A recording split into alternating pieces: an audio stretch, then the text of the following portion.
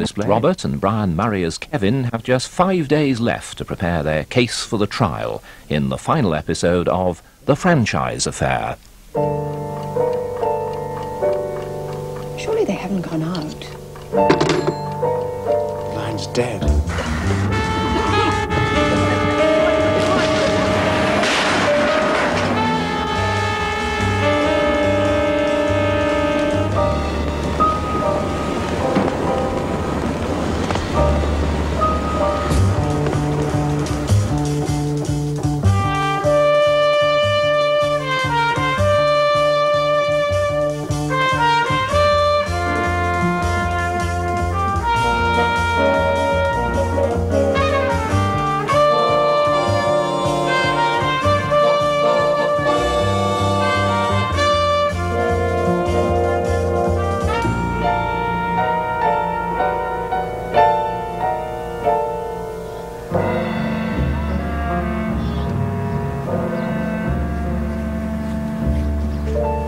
Can't bear to look at it anymore. I'll take you back to the hotel.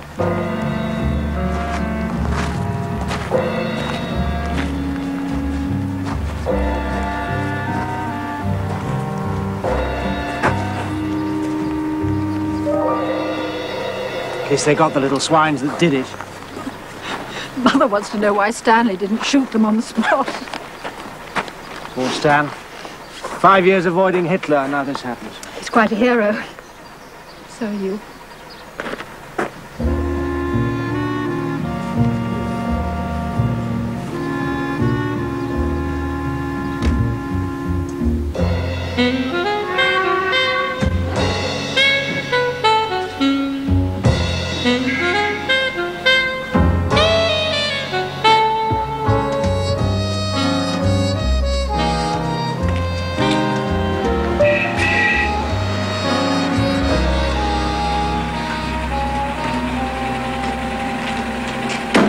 Kevin, you're late. Welcome to Milford. And this, I take it, is an example of provincial humour. I wish to know if you have a Danish gentleman staying in your establishment. A businessman from Copenhagen. Yes, I am well aware that this is the third call I made to Newcastle this morning. This little hunch of Robert's is beginning to set my teeth on edge. It's tough. My senior clerk, Mr. Heseltine. Mr. McDermott. Good day, sir. Good day to you, sir. Good day. Mr. Kevin McDermott. Mrs. Sharp. Miss Marion Sharp. My partner, Neville Bennett. Madam, there was a time when only the guilty were put in the pillory. It will give me great pleasure to defend you and your daughter, especially against a prosecuting counsel as irritating as Miles Allison. Well, we are a good cause. I have never taken the slightest interest in any cause that was not to my own immediate advantage. Mr. McDermott, I think we shall get along very well. Oh, not at all, madam. I'm quite insufferable. I've only one ambition, and that is to alter everything that is alterable in the law, and to make as much noise as possible in the doing of it. I've heard it said, Mr. McDermott, that your presence in a case adds 50% to its newspaper value. Well, I hope that isn't true. You've had quite enough publicity. My presence in a case, my dear Miss Sharp, merely adds a good deal more than 50% to its cost. Kevin. Thank you. I have him, Mr. Robert. The Danish gentleman. He's on the office instant now, waiting to speak with you. Excuse me, Kevin. This could be important. Well done, Timmy. Thank you. Ladies and gentlemen, unless we mean to allow the prosecution to strip us of every rag we possess in open court next week, may I suggest we make an immediate start? Here beginneth the first lesson. You'll have plenty of time to flatter me later, Mr. Bennett. In the meantime, we have precisely 6 days, including the Sabbath, to learn the truth about Miss Elizabeth Kay. So, Mr. Blair, I say to myself, but how sure are you, Ina, with this photograph? I am, Curious? Curious, yes. I am very curious. Excuse, please. The English, I like to make notes. Curious. Very good. The photograph, Mr. Langham. Yes, the photograph. I know they are wrong, and so I seek explanation from myself. A twins, perhaps. Doppelganger. In tilfeldighet, I think of them all, but no, I know it's none of these, and yet I know they're wrong. I know that this is not Betty Kane. Now, I think I should tell you that my old father owns a hotel in Copenhagen, the Hotel of the Red Shoes in the Helgelandsgade. And this is little Mrs. Chadwick, who stays at my father's hotel with her husband Bernard, who buys very fine china. Ye gods. You believe in miracles, Mr. Langley? Boys. The miracle, I regret to say, has not yet occurred. The miracle will be Mr. Bernard Chadwick, who buys very fine china, and we have very little time left to find him. Is that the Danish embassy? Please, yes, I'd like to talk to somebody in the commercial section. Cut in first 6.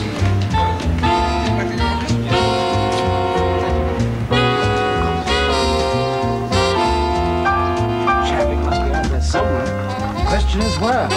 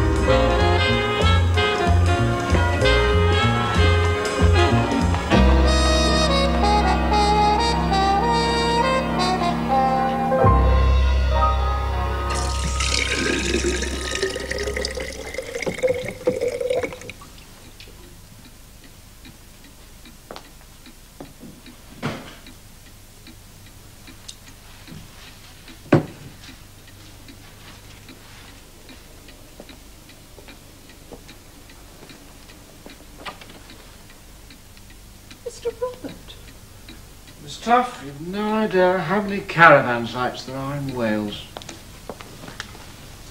Have you been here all night? I'll make you a fresh cup of tea.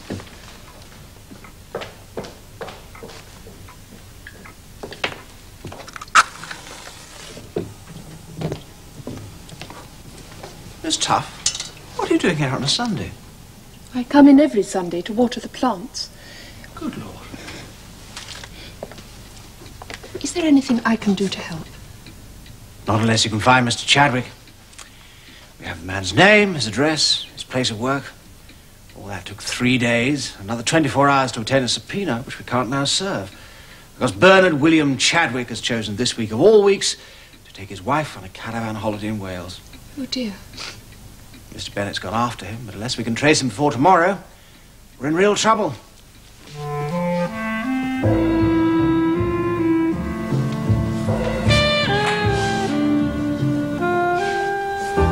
Leave me to it then. Just ring the bell when you finish and I'll come and lock up. Thanks, Jack. We'll just wait a couple of minutes. Can it really be any more daunting when it's full of people? Where shall we be, Mother and I? Here. The witnesses wait through that door there. In a way, it's worse for them. Every eye turned on them as they come in. Once the court's sitting, they'll be the centre of attention, not you. I swear by Almighty God that the evidence I shall give be the truth, the whole truth, and nothing but the truth. I love you. I know you do.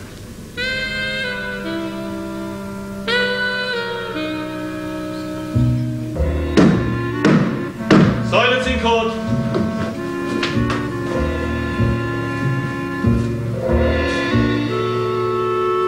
All persons who have anything further to do before my lords the King's Justices for Oyer and Terminer and General Jail Delivery for the City of Norton, draw near and give your attendance. God save the King.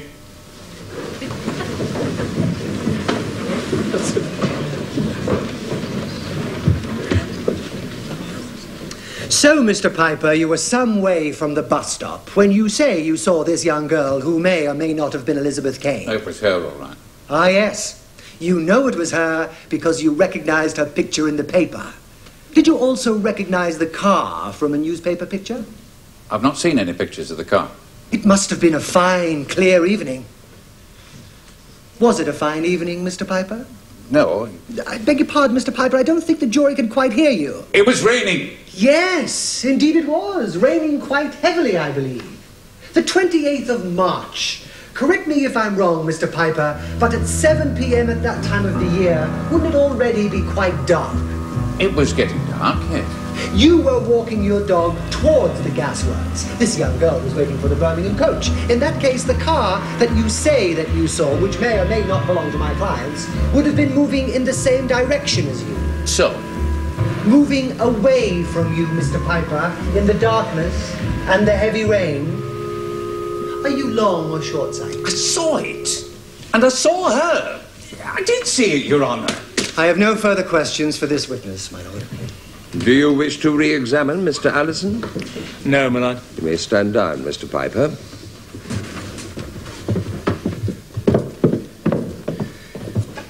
I did see it. Call Rose Glynn. Rose Glynn. You heard this screaming, which you believe to have come from the attic of the franchise, long before there was any suggestion of a charge being made against Miss Sharp and her mother. Yeah, that's right. Thank you. Welcome. One moment, Miss Glynn. Mr. McDermott.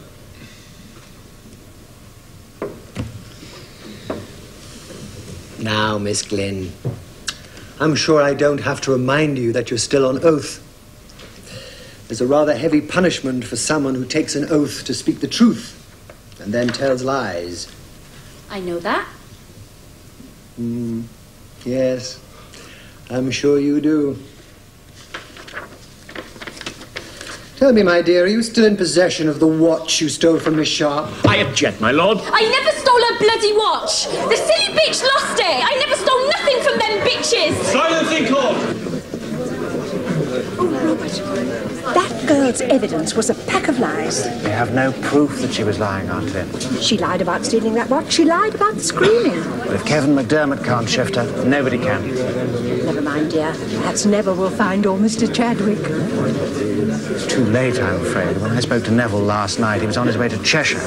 We'll just have to hope that Kevin McDermott does rather better with Betty Kane this afternoon. You've told us it was dark when you arrived at the franchise that night. Was it really so dark? Yes, it was. Too dark to see the outside of the house? Yes. But then the night you escaped, perhaps that wasn't so very dark.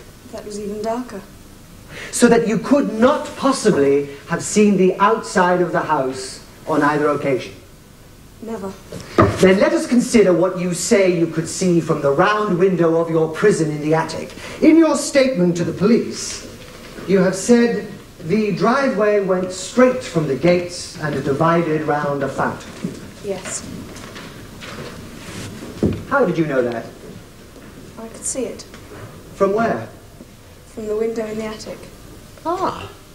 But from the round window in the attic, Miss Kane, it was impossible to see the driveway at all, or the fountain, or the gates. The edge of the roof cuts off the view. Are we to understand, Miss Kane, that you see on a different principle to ordinary beings? Can you, for example, see around corners, or is it all done with mirrors? It's like I described. Certainly it's as you described, but what you described is a view of the driveway as seen, let us say, by somebody looking over the wall at it, not by somebody looking at it from the round window in the attic. Do you have a witness as to the extent of the view from the window? Detective Inspector Grant, my lord, and two others. One with normal vision will be sufficient.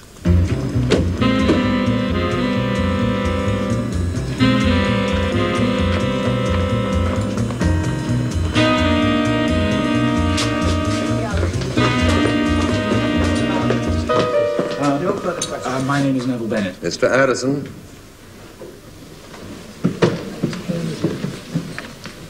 Miss Kane, you arrived at the franchise by car.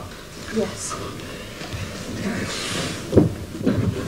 If it was dark, as you say it was, then surely the car must have been driving with lights. Yes, that's how I saw it. That's how I saw the drive and the fountain and the car lights. Thank you. My lord, before this witness leaves the box, I have just received some important instructions. and I ask leave to put some further questions in cross-examination. Do you have any objections, Mr. Addison? No, my lord. You may proceed. Have you ever been abroad, Miss Kane? No. You have not, for instance, been to Denmark recently? No. Do you know a man called Bernard Chadwick? No. He's not a friend of yours. I've just said I didn't know him.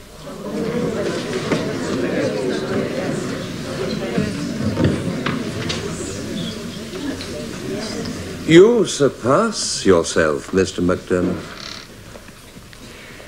My lord, certain evidence of a rather startling nature has just come into my possession. Oh, really, my lord, I must Not object. altogether an unexpected occurrence, Mr. McDermott, when you appear for the defense. You are Bernard William Chadwick of 16 Murdoch Avenue, Ealing. Yes. A buyer in porcelain, fine china and fancy goods for the London firm of Brain and Harvard. Yes, I am. Do you travel for your firm, Mr. Chadwick? Extensively. In this country and abroad. In March of this year, did you pay a visit to Loughborough? Yes. Whilst in Loughborough, did you meet Betty Kane? Yes. Do you see her in court? Yes. That's the girl. Will you please tell the court how you met her? She picked me up. No! Silence in court. Continue, Mr. Chadwick. I didn't even notice her to begin with. I was busy with papers, reports and so on.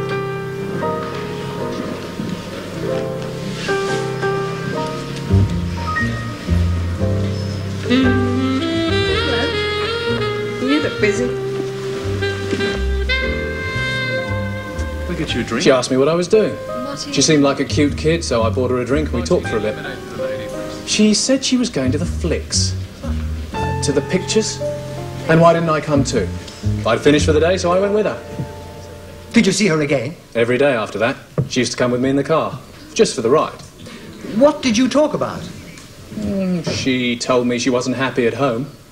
Said it bored her so much she could scream. She had a string of complaints about her mother, but I didn't take much notice. She looked a pretty sleek little outfit to me. Oh, what? A well-cared-for young lady, my lord. How long did this idyll in Loughborough last? About a week. Then it turned out her holiday ended the same day I was due to fly to Copenhagen on business. She asked me to take her with me. Now, to start with, I didn't go for the idea. I thought she'd be inexperienced. She was only just 18. She told you she was 18? She had her 18th birthday in Loughborough. Cost me a gold lipstick. You had no idea that at this time she was actually still only 50? Oh, not then, no. What made you change your mind and take her with you to Copenhagen? She convinced me that she wasn't. Wasn't what? Inexperienced. So, you took her abroad with you as your wife? Yes. Do you remember the date you left Loughborough? I picked her up from the coach stop in Cheryl Road on the evening of March 28th. Where did you stay in Copenhagen, Mr. Chadwick? At the Red Shoes Hotel for 2 weeks. And then? We came back to England on April the 15th. It was only then she told me she decided not to go home.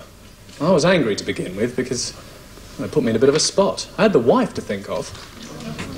Anyway, after a lot of talk, I decided the best thing to do would be to take her down to the chalet I've got on the river near Bournet. Frankie and I use it for weekends in the summer. I stayed the night there with her and went home to Ealing the next day. And afterwards? And for a week after that, I spent most nights at the chalet. Wasn't your wife surprised that you didn't sleep at home? Well, not really, no. Oh, she's got used to my comings and goings. And how did the situation end? I went down to the chalet one night, found she'd gone. Later on you found why she'd gone and how? Yes. Thank you, Mr. Chadwick.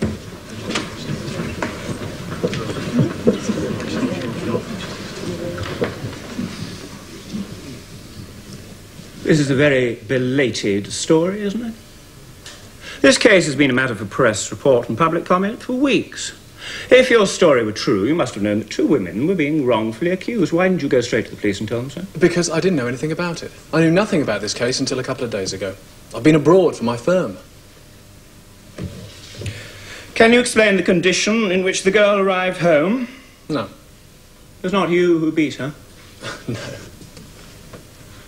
You say you went down to the chalet one night and found she'd gone.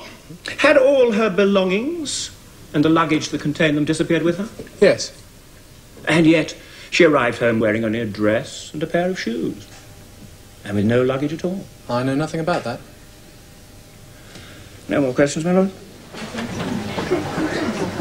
Mrs. Chadwick, when did you first begin to suspect that your husband had developed an interest elsewhere? The week after he got back from Copenhagen. A friend told me he had a guest staying at our chalet in Bourne End. Did you speak to him about it? No. It's not the first time it's happened. He attracts them like flies. What did you do? What I always do with flies. I swat them. I went down to the chalet one evening, hoping I'd catch them at it. At it? In bed together. Go on, please, Mrs. Chadwick. The door was unlocked, so I walked straight in. Okay, John. I found her lying on the bed, in the sort of negligee you used to see in vamp films 10 years ago. The whole setup was stupid. She looked a real mess. Too much makeup, and she must have put her scent on with a ladle. Please confine yourself to essentials. Yes, sorry. And what happened next, Mrs. Chadwick? Well, we had the usual exchange, the what are you doing here stuff. The wronged wife and the mistress, that sort of thing. I never cared much on other occasions, but there was something about this one that really turned my stomach. Anyway, there came a point when the little tramp riled me so much that I pulled her off the bed and gave her a smack on the side of the head. You struck her? And how? I mean, yes. I hit her hard 2 or 3 times, then she started fighting back, and that got me in a flaming temper. I only had quite a ding-dong, for she tripped up and banged her head on something. I thought she'd passed out and went to get some water to chuck at her.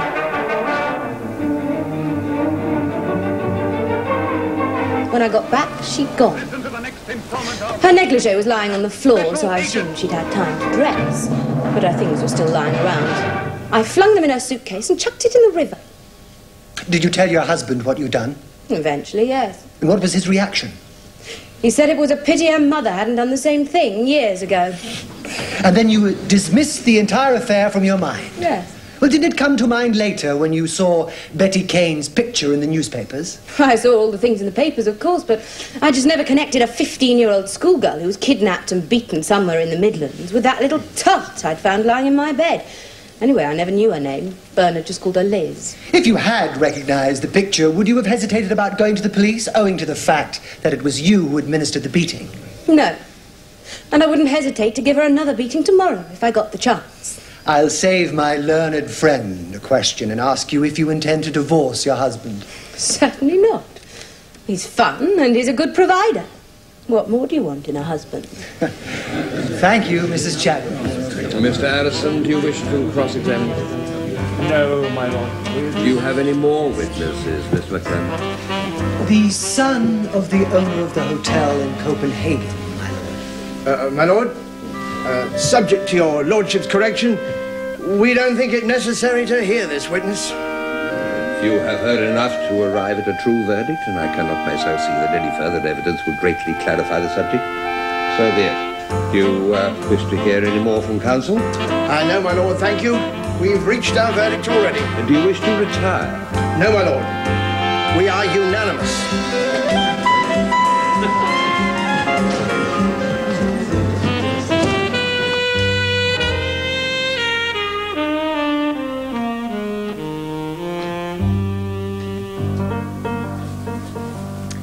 They let us out the back way when the crowd's thinned out.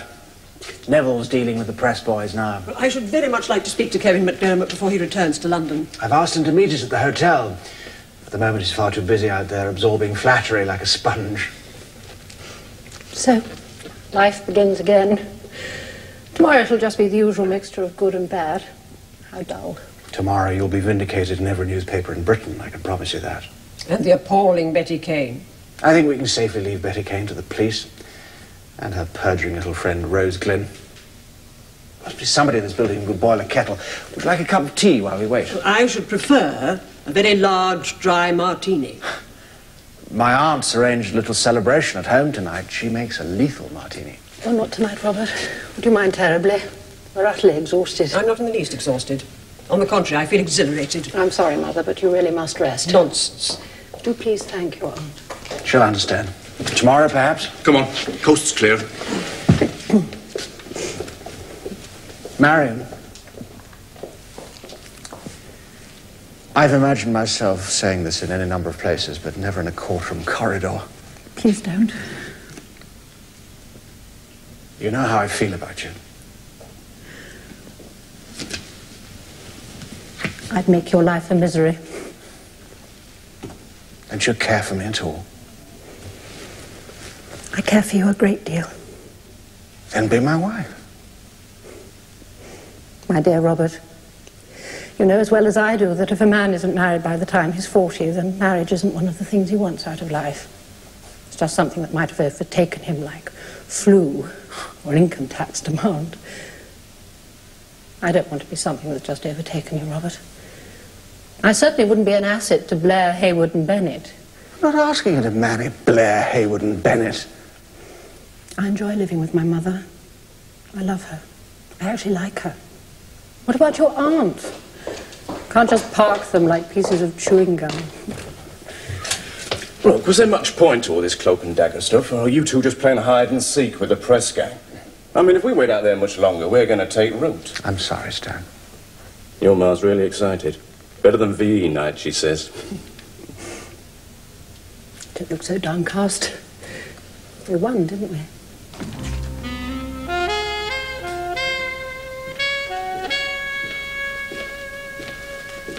Ready?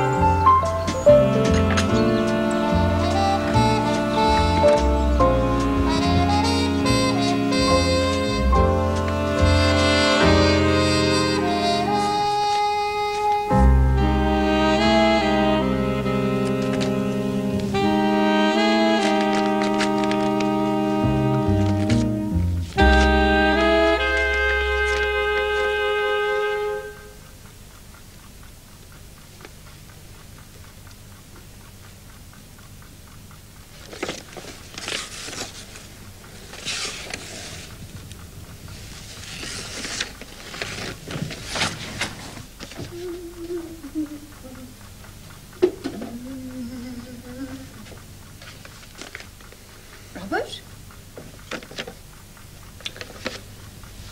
She's gone. You must go after her. She's left me no address. I'll never find her in London. It says they're leaving Norton this morning. Robert, there's only one train from Norton to London on a Thursday morning. Yes, I know. 8:40. It's now 8:42. But it stops at Milford, doesn't it? Aunt Liz, you're an angel.